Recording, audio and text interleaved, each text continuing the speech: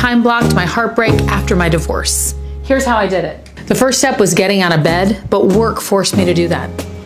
I started splitting up my life in 90-day increments because that's what I could handle at that time. So the first 90 days, I was very, very still, taking kind of inventory of who I was again and relearning new routines. The next 90 days, I started to declutter every part of my life, not just mentally, but also my physical space around me, making new room for myself, my style, what I wanted my apartment to look like from that point going forward.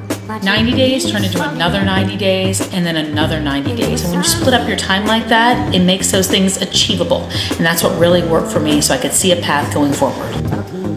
Eventually it turned into 1 year, 2 years, and then a new relationship didn't seem so daunting because I gave myself time to figure out who I was again and became the best version of myself.